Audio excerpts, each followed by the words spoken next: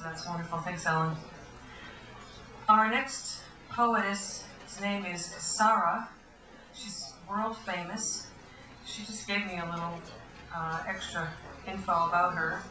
She's books entitled Water Rhythms and Synapse Shots, which are available this evening. She's a member of a poetry group called Fire of Prometheus. She has recited poetry throughout the world, Paris, streets of Cambridge, and now the town. Aren't you lucky? Are you out of it? I'm not out of it, are you? She's going to speak for herself. She has a very strong commitment to political issues, and she's here tonight. Give her a very warm welcome, will you, Kasara?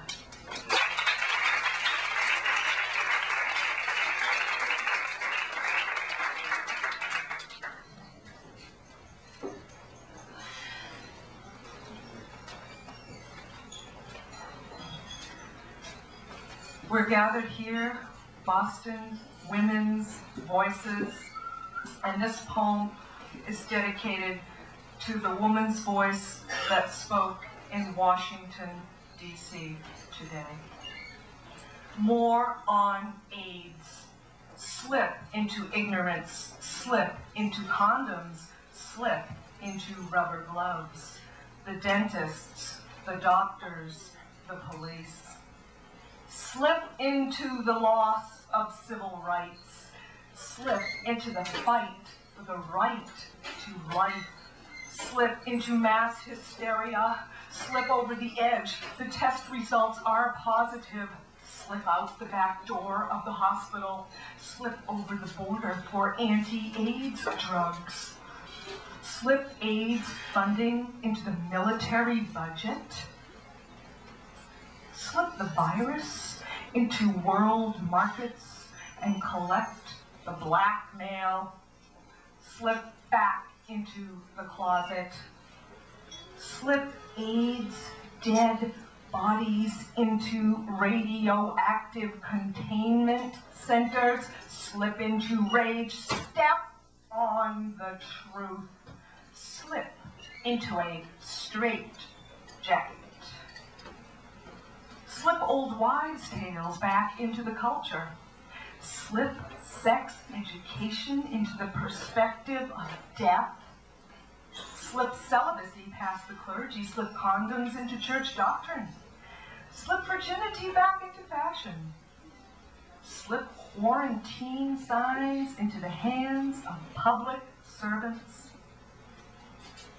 AIDS babies born to die.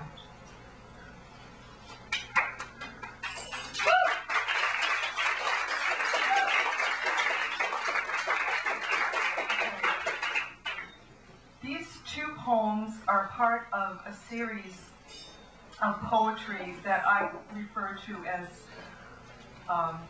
technobirth poetry.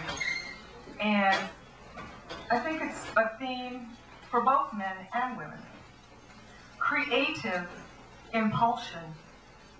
The new stork is a nitrogen tank where genius sperm coolly wait for ripe eggs to dance with in the transparent glass halls of the test tube, a private club where physician Frankensteins sell their wares and the public watches warily, a product of embryonic process too virginal for the 21st century. That was written in 1985. And then, along about 1989, this case hit the courts. Tennessee, in the case of the seven. I'm a frozen embryo. Only the judge can decide where I'll go. My mother made me, my father too. Divorce causes the question of what I am. to mommy? Or do I belong to daddy? Isn't it 50-50? Quick, cut me back into two quickly. Can it really be a judge's decision to determine if I'm a person or a possession?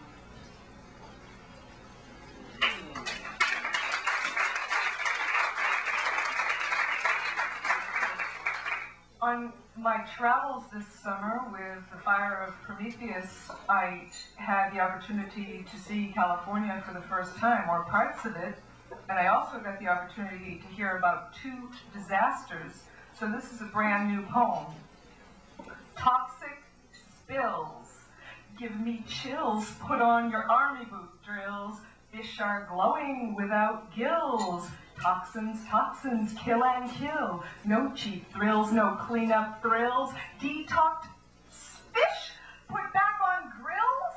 More support for newfound ills. Climb the ethic and moral hills. Still cleaning waste from old-time mills. Cover it up with numbing pills. Who's gonna pay the bills? We must unite our collective wills.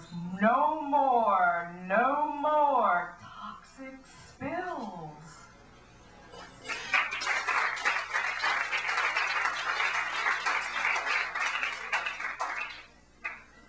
This poem was written in December 1990, and alas, it again has time value. They call it the Middle East Theater.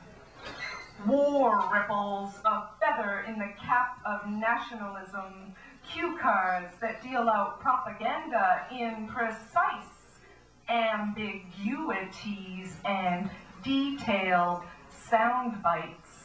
The victims and the troops, one interview at a time. Thank you.